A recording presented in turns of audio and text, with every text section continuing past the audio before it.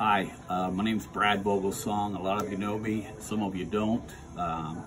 Been with Bob a long time, back when he started, before he started dealership actually, when he bought it.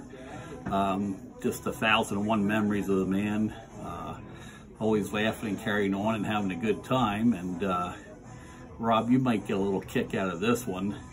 I remember one time I was working the desk up front here, and I'm writing and going on. All at once I hear this crash.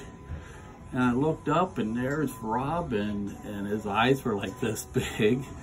And Rob worked for us, you know, when he was off on summer vacation when he was in college. And I looked up, and here was a new truck stuck into the Thunderbird row right down the little hill here.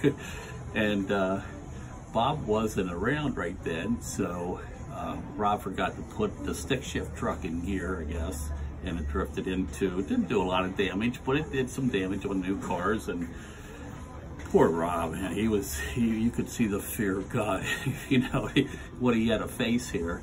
And I told him, I said, listen, we'll just take Bob to lunch when he gets back, and I'll nonchalantly put this into the conversation. It'll be okay, don't worry about it. Yeah, I was worried about what Bob would say, but I had to try and calm Robbie down too, because I mean, that was the last thing he wanted to do. So lunch went well, and at the end we kind of laughed it all off, and we come back and went to work. So thanks for the memory, and we'll catch you on another one. Thanks.